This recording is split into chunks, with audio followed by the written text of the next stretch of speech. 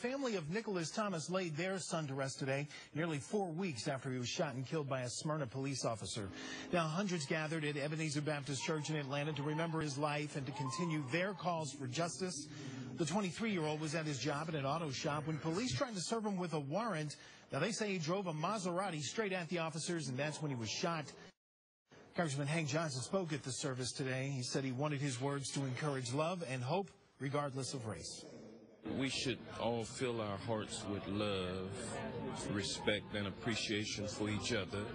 That's the only way that we will win. It won't be rules or legislation or laws. It really boils down to what's in the hearts of the people. Now, the GBI is investigating the case at the request of the Cobb County DA. Thomas is survived by his parents, a brother, and a 5-month-old daughter.